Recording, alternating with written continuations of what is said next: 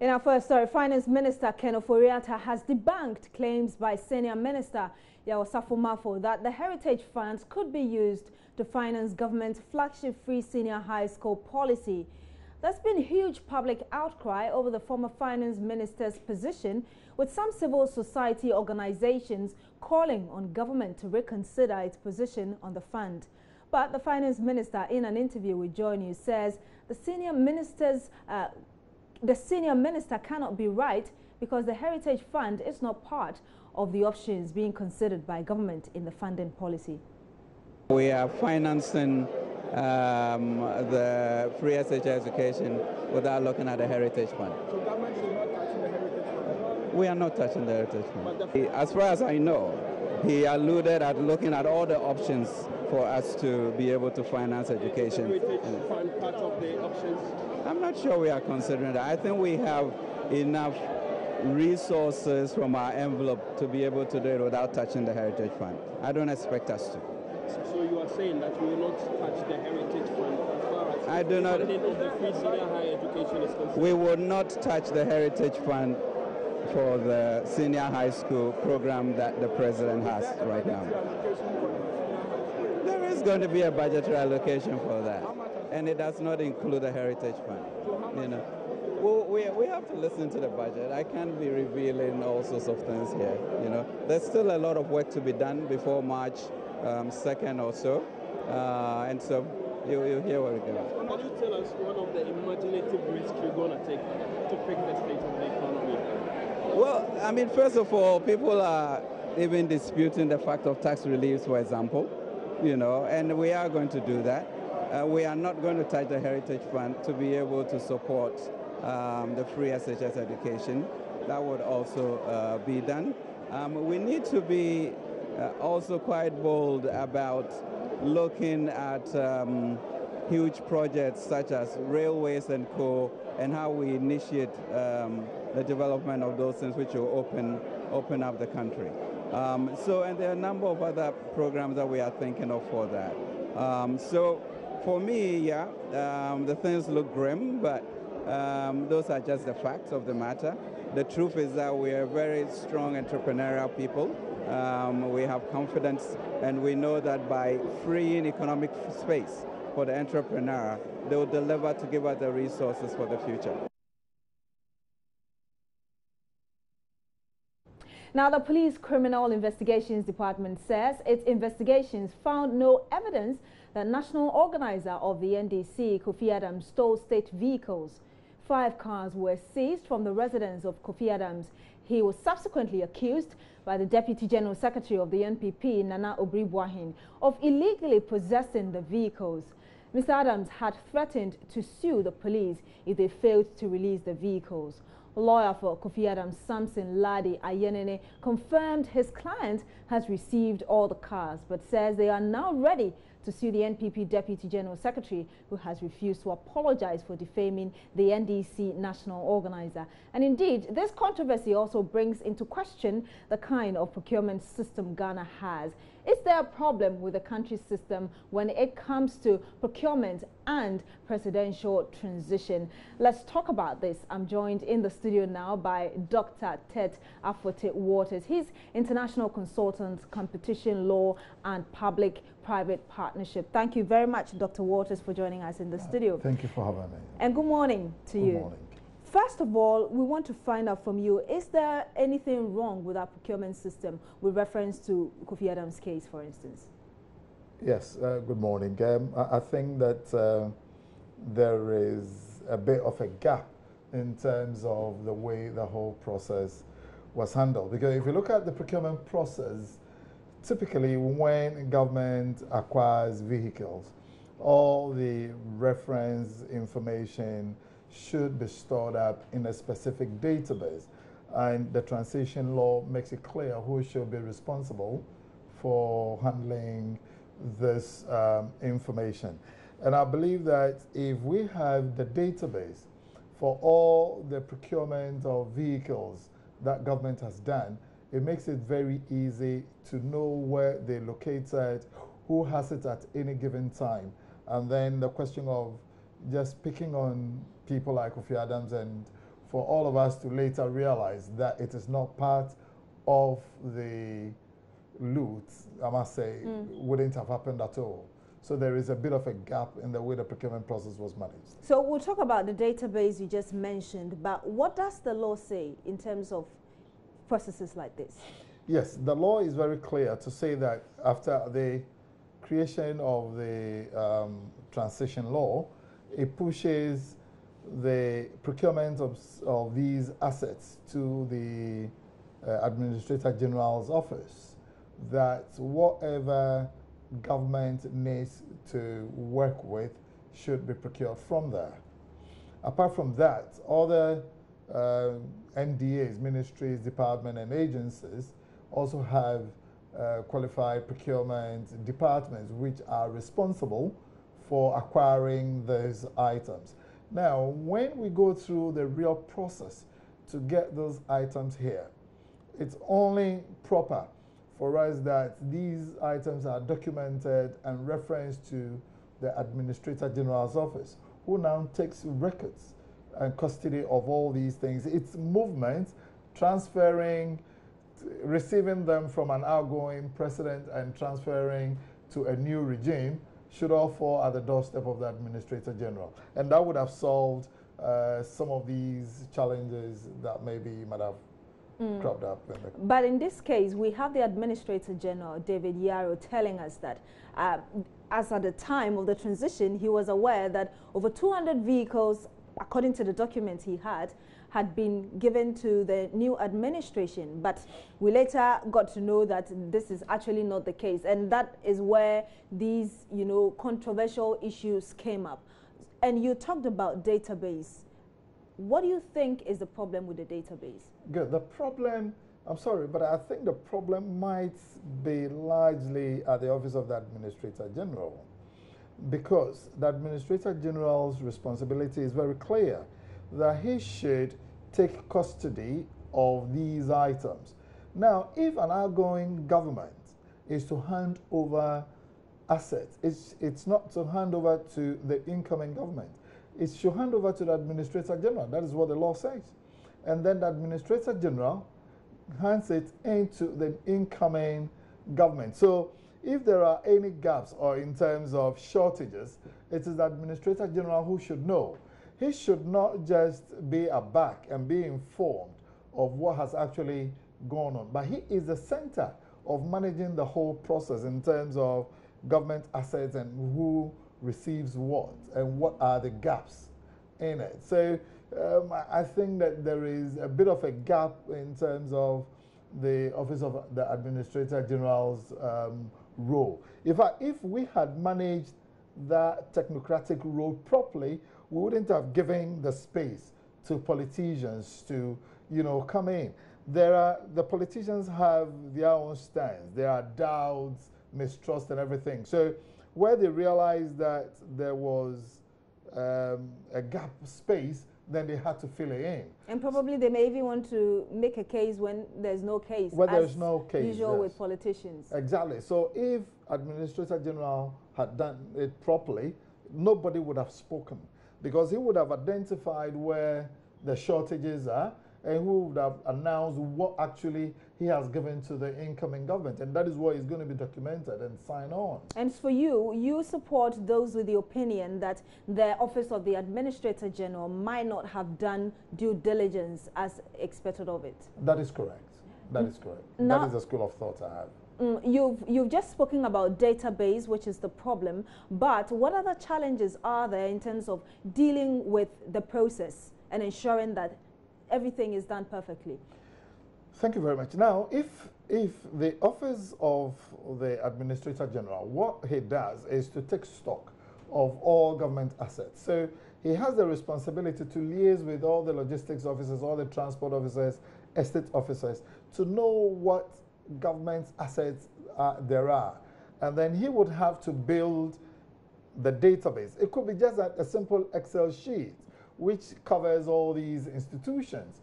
And then day after day, where we add on to it, he would also add them on. Where we have to dispose of them, he reduces them and document them, so that he should have the first-hand information than anybody else in the country, because that is his role. You keep mentioning the Administrator General. Is he the only one who is supposed to ensure that everything is done perfectly? Are there not other departments and persons in the chain to ensure that this is done properly? Well, you have his supervisor who would have to ensure that he performs very well. But, you know, just as, for instance, if we come into a ministry and there is a contract awarded, straight away I can tell you that let's go to the procurement office, because he will have to answer. If he says, my boss asked me to do it, it is your responsibility, not your boss's. So his role is very clear. So if it is managed properly, then maybe it takes some of these challenges away of the whole system. I must confess that, look, if that process was managed the way it should be, it wouldn't have given credence to anybody at all to challenge anything, because everything would have moved as planned. But where we don't have the database, we don't have records, then the assumption is somebody is taking out something. So what do you think is the problem? Is it a law, or the problem is human? It is not the law. The law is very clear. It's the capacity of the office that would need to be looked at, because it is an appreciation of a total supply chain network. Because now you're talking about you procuring, storing, distributing, and keeping records where you have to dispose of. Then you also need to look at the processes as spelled out in Ghana's procurement law in terms of its disposal. So you need somebody who appreciates the total supply chain network and to be able to manage the process. So I think it's all about capacity, really. Yes, and if you talk about capacity building, I think it's beyond the persons who are employed there. So how exactly? Now, if you are employed as a leader of a whole department, a whole agency that is recognized by the Constitution, then one of the first things you should have is you should have the prime capacity to appreciate the overarching responsibility of what you have. You should be able to even define the strategy for what you want. And I know that in the civil service, there are professional classes. If you identify that, look, I need certain specific skills to work in my office, you just need to request for them and they will be posted to you. So it's an appreciation of the office, what the roles are, and who are the key staff that I need to fill in all these positions, and empowering them to be able to deliver what is expected of them. And if all those things are not checked, then we will be visited with this problem every 4 years, I can assure you. And I know you've been in the public civil service for some time now, for some years now. What, per your experience, what is the practice and what can be learned from what you know and applied in this case, for instance? The procurement and supply chain function within government business should be empowered, and they should be given a free hand to drive the process. Now, you will be surprised to note that some of these vehicles, most of these vehicles we're talking about, the processes that we used in even procuring them is not in consonance with the procurement law we have in this country. Somebody will say to you that vehicles don't fall under goods or doesn't fall anywhere under the law. Procurement, by the virtue of the fact that we're spending public funds, we will need to subscribe to the procurement law, and many a time that is where we have the challenge. Disposal of these things, the procurement law is also very clear as to the means to dispose of these items, and as to whether we also follow them to do it, I'm not too sure. Else we will not also be having some of these challenges that come to say that vehicles have been sold and nobody could tell where they are. So would you say that the private sector has the best practices? I would say that, you see, the private sector at times come up on this. Why? Because the shareholders money, they would want to protect it.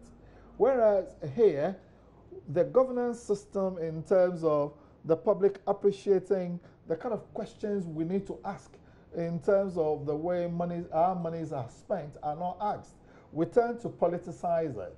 So then the reality of what we want to do disappears. But when you talk about systems and practices, you find them in the public domain. And I would have thought that we should be using them to help us achieve better results. If you look at the public procurement law we have, it is a very good document. Are we implementing it? I have my opinion about that. And I know you talked about empowerment, but beyond empowerment, how else can we deal with this problem? We need to empower them, and then the recruitment processes of procurement professionals into the civil service and the public service should be free of any interference, because there is a professional qualification for Hold your horses there. Any you just use the word any interference. What kind of interference? Interference, i.e., where maybe people might be asked to recruit fellow colleagues who are not qualified to be leading in procurement.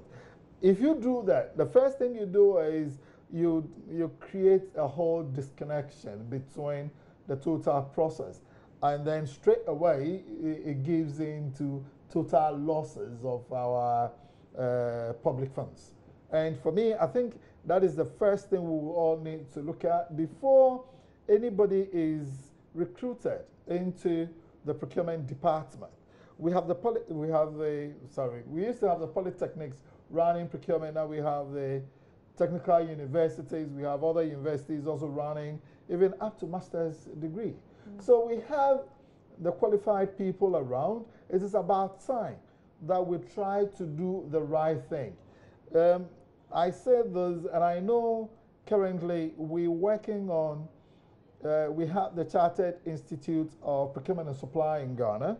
Ghana is also writing to get a law to form the Ghana Institute of Procurement and Supply, which would eventually be licensing, practicing procurement officers. So if you don't qualify eventually, then you would not even have the opportunity to practice. When I was back in the civil service, one of the things I do is, if you are not certified as a procurement professional, you don't get in at all. And beyond this, I know there used to be refresher courses for people working in areas like you're talking about. What became of those courses? I know the Public Procurement Authority designed some short-term programs, but to be honest, I don't know where they're taking it to now.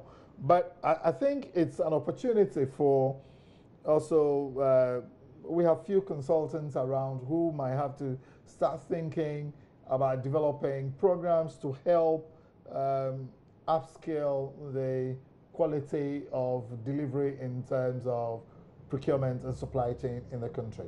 Your recommendations, Dr. Waters? My recommendations as we move forward is that the government should really consider the question of owning all these vehicles. I have a bit of a worry when the government tends to own. We heard about 641 vehicles the previous government released to this new government. But my question was, do we have to own all these and put them in our documents, and eventually we decide to sell them to politicians and other civil senior public servants? After 4 years, a vehicle, if you ask the auto houses, will tell you it is not that bad to sell at a residual rate.